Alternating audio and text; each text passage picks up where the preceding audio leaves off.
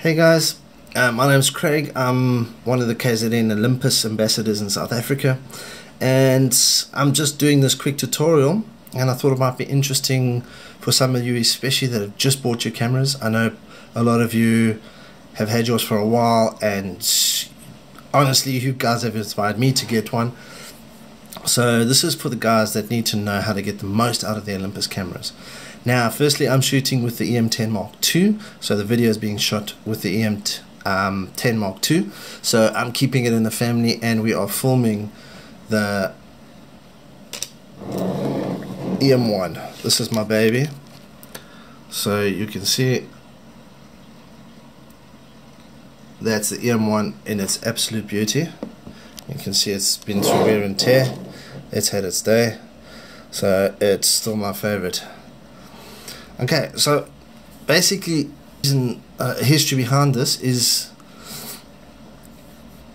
I wouldn't say I've been having trouble with Lightroom and Photoshop, but I'm a Lightroom and Photoshop artist and retoucher, and I've just found that I'm not getting the most out of my raw images on Lightroom. I wasn't really happy with them, and I was pretty sure it was in camera. So, and I loaded all the latest updates and everything like that, but you know what, they were working for me. Until I ran across this tutorial on YouTube, how to use the Olympus viewer software. And this software is powerful. These cameras are powerful. And if you use them together, you're going to get the most out. You see, coming from Nikon, I know with the lower range cameras you've got software, the Nikon software, which you could edit and retouch, but I just didn't find it to be very powerful. Then when I moved up in the Nikon brands, you know, they didn't give you the software. And why? Because they know you got Lightroom and Photoshop, and they know Lightroom and Photoshop is geared towards their products. They have all the updates, they have everything to get the most out of their raw files. Now, I found that Olympus's profile on Lightroom isn't that strong, and the raw images, it's just not using them to the best ability. So, you know, that's what got me thinking. And then when I saw this tutorial, I'm like, no wait, we've got to be able to get more out of this, and you can, trust me. So I'm just going to quickly run through the camera settings, because now with using the software in combination, I generally try and keep all my settings standard. There's just one or two tweaks that I play with, and I'll just quickly go through them now with you. And you can see one thing I like to do is my custom white balance. I like to keep it custom. If I'm shooting at a wedding ceremony or the family shots and things, I usually like to keep my white balance as auto, and then I can always pull it in the Olympus software and sort it out there. But then when I'm shooting the creative shoot and the reception, I generally change my white balance depending on the lighting and what type of effects I want. So that generally is one of the changes. The other one is I keep my picture mode into natural. There goes my phone. I keep it in natural. Everything else is set the same.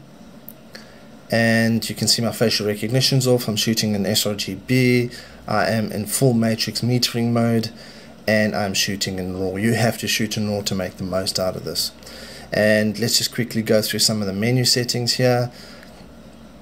And you can see here AF, I've turned full AF off, and I've set up my AEL and AFL to back button focus. So if you go in there, you go into single mode and you choose mode 3, you can get back button focus, where you push the AEL button and you actually can focus there and then just shoot your shutter straight from there. It's a very handy technique, and if any of you guys have heard about the Brennhauser technique, that is very handy to have your back button focus.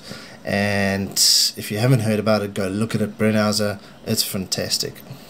Anyway, leave all the settings as came out of the box. I usually keep my clutch operative. I like to switch sometimes between manual and auto if I want some creative shots. And button function, oh guys, you have to play with this. You really have to go in here and play with this. You go into your button function and you can program your buttons to do different things. So depending on your style and depending on what you shoot, you know what, you need to play with this. Now I like a lot of HDR shots. I love playing with external lights and adding in light, and so one reason I love this camera is because of the RC mode in it. So you got to really play with this camera. Now I shoot a lot of low light shooting as well, which I love, and this camera is enormously powerful when it comes to low light. I do love it. So I've set my function 1 button to peaking, and function 2 is just natural. AEL is just the same. Function 1, the 2 function buttons at the front of the camera. If I show you those 2 buttons there, I've set them up as my function 2 and my function 3, and that I've set up as HDR1 and 1 RC mode because I love my flashes off camera. And then I don't use the handbrake. I love the size of the camera, I love the weight of the camera, it just feels good, so I don't use the extended battery, but I got one just in case I'm gonna be away from my camera bag for a while, so I need to carry extra batteries. So button function you have to play with. Everything else I kind of just leave as comes off camera. Image stabilization I turn off.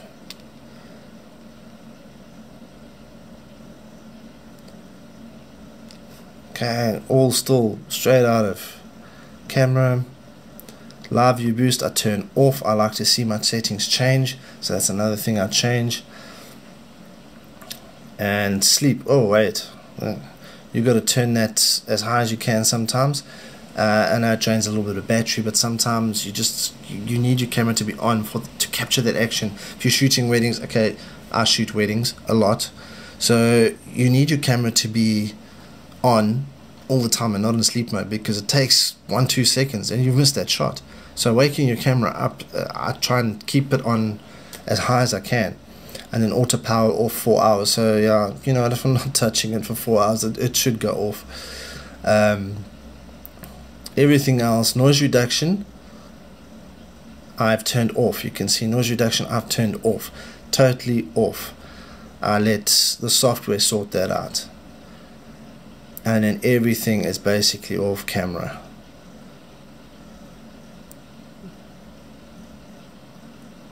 So those are basically the settings. And also one thing to remember is edit your file name, change it to what you need to. You know, it's nice to have custom little names for your photos. Also, one thing a lot of guys don't do, and you guys need to do this, is put your copyright settings in. You need to have it in there.